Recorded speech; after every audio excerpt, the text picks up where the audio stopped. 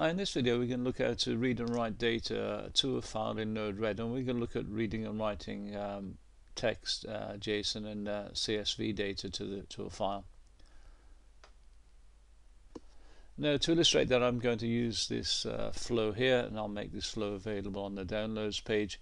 And we're using the file storage object, and you can find it under the storage category, and there's the file input and there's the file output. So this reads data from a file and this sends data to a file here. So you just drag and drop them into here, onto the canvas. So we start out with the writing, and now Node is event based, so we need to trigger it, and I'm using the inject node to trigger the write. So let's take a look at the file node that I've configured, and we configure it a file to write to. This is the file name, and I've decided to append to the file. I could write to the file and I could delete the file and add a new line to each payload because I'm sending text data to it, and I'll create a directory if it's not already present, and the name is optional. If I don't use the name here, it defaults to the file name, which you can see when I go back to the canvas. So very simple. There's very little configuration to be done there. Cancel. Now it's already been deployed, so I don't need to deploy it again. So if I just inject, then it should write a line which is the timestamp into this file. So successfully injected timestamp.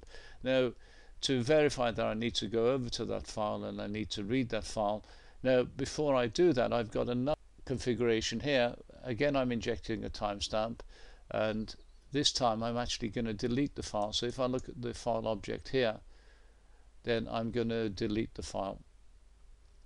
So let me go and have a look at the file as it exists now on my Raspberry Pi. So here's the file here, test.log, and I'm just going to start it off by deleting that file. So let's go back to here, and I just click on this and it should delete the file. I'll go back to my Raspberry Pi and you can see it's been deleted. Now let's go back again. Now this time we write to the file, so we inject our timestamp into the file. It's done, and let's go back again to, and you can see it's created the log, and if I open up the log, very little in there. It's just a timestamp. If you can actually read that there's the timestamp, which is what we expect. That was simple text data. Now we're going to look at writing CSV formatted data and JSON formatted data to a file. Now again, I'm going to use the inject node. In reality, you wouldn't be using this, you'd be using a data source, and I'll be doing a video on using MQTT as the data source and login sensor data to a file in JSON and CSV format. Okay, so here we've got our inject node, and it's going to send, this time it's going to send a message called test message, and it's going to send a topic, test topic. Now if you look at the CSV and we look at the info on here, it converts between a CSV formatted string and a JavaScript object. So what we need here to put into here is a JavaScript object, and out of it comes a CSV string. And if I look at the JSON node, it basically the same thing. It converts between a JSON string and a JavaScript object. So the input to both of these nodes needs to be a JavaScript object, and that is the purpose of this function here. This is a function node, and this node here, and the function node basically creates a JavaScript object. So let's have a look at the function node. So this is a function node, and all I do is I create a timestamp, and then I use that timestamp to form part of the JavaScript object. So I create the payload, and it consists of the time, it consists of the message, and it consists of the topic. So it takes the message and the topic from the inject node, and it adds a time to it, a timestamp from using this bit here. Now an option to convert it to JSON, I'm not going to use that. I'm going to use the JSON node. I've commented it out, and we assign the payload back to the message payload. And here another option where I set the message file name, and I'll show you that later on, and then we just simply return the message. Okay, so the purpose of this at the moment is to create a JavaScript object. So done.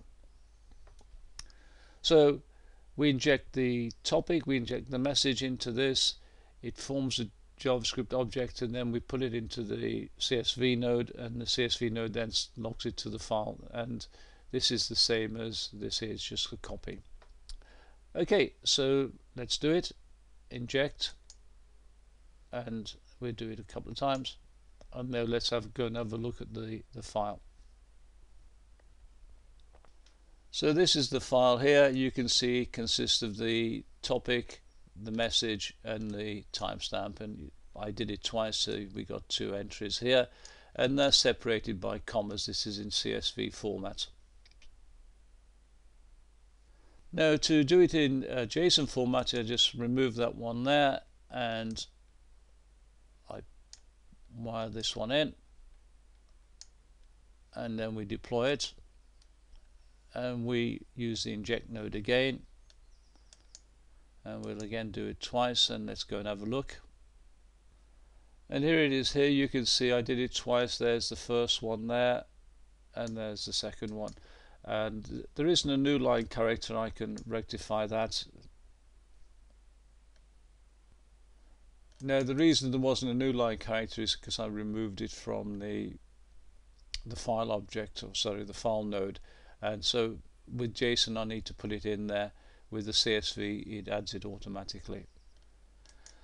Okay, so that's how to write data to a file in JSON format or CSV format or in text format. Now to read data from the file we use the file input node, and again we need to trigger it, so I'm using an inject node. I'm just injecting the timestamp. It's irrelevant what I inject in there, it's just to trigger this to read the file, and I'm reading the log file that I created, and I'm just sending it off to the debug node so we can see it. And if I look at the file input node, you can see I'm reading a message per line, and I'm reading it from this file here. Cancel. And if I look at the function node, you can see it's just returning the message. This line's commented out, and I'm going to go back to this in a second once we've seen the read. Okay, let's deploy it and look at the debug, and now we inject, and we see the contents of our file here. That's the last thing I created. There's the JSON encoded data. Now it reads the entire file. If you wanted to go through this line by line, you would have to do that in the function. You would have to pass the contents of this into a function and separate the lines out, and I'm not going to do that in this video. Now let's go back to this one here and this line here. Now on both the read and the write we actually specified the name of the file in the file node, or the file output node, or the file input node. Now what happens if we want to programmatically create the file name? Well, we can do that, and this time what we need to do is we need a function, and we need to pass on the file name as part of the message object. So here I'm setting the message.filename to this here. Now this is sensors.txt, and if I show you over on my Raspberry Pi, I've actually got a file called sensors.txt, and it's got some data into it. And let's do that, and I go to this one now, and I remove the file name from there, so it just says file. So now what this should do now is it shouldn't read from the test.log file, it should read from the sensors.txt file. So let me deploy it.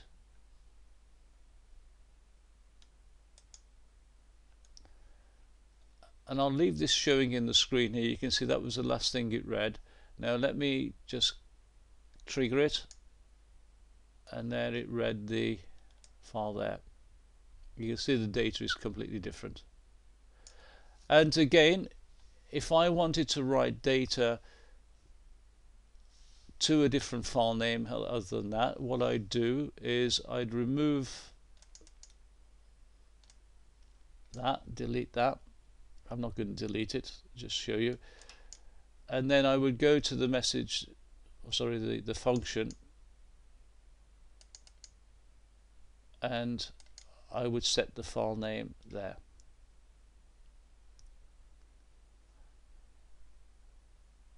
I'm just going to cancel that. I'm not going to demonstrate that because I've demonstrated it here. So that's how to read and write data to a file in CSV format and in JSON format, and also how to modify the file name.